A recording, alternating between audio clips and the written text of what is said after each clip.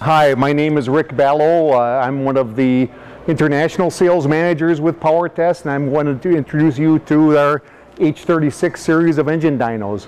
This dyno is designed typically for use with high torque, low speed diesel engines.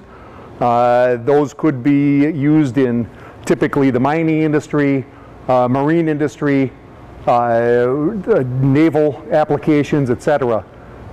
This dyno's got the capability of running up to 7,500 kilowatts of power or 10,000 horsepower, and torques exceed 28,000 newton meters.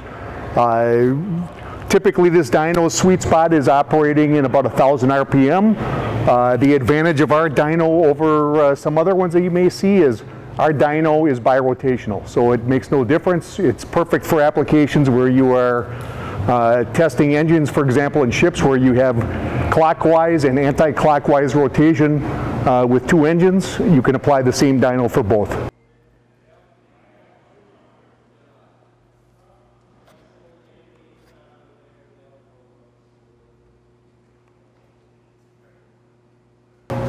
What this is up on the top of the dyno, this is the water inlet section. Obviously the situation is dependent on how many individual sections you have, is the power rating of the dyno. So it's relatively simple. This is a 10, so we're capable of about 1,000 horsepower per section. And again, it's birotational. Over in this corner, this is the load cell that is using to measure the torque at a given distance from center line. Up in the front, this is the companion flange, which we are used to connect to the drive shaft, which is then in turn connected to the engine being tested.